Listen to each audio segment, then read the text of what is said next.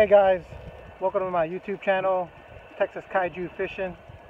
So my purpose for my YouTube channel is kind of teach the basics that I know. I've been fishing for about a year. I am a beginner by every means necessary. I am a white belt. So I will teach y'all what I've learned in a year fishing out here, living on the lake, and also try to learn some new things.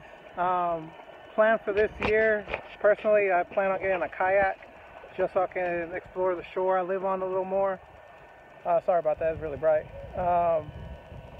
But yeah, hope you like my content. I'll try to add a video once a week.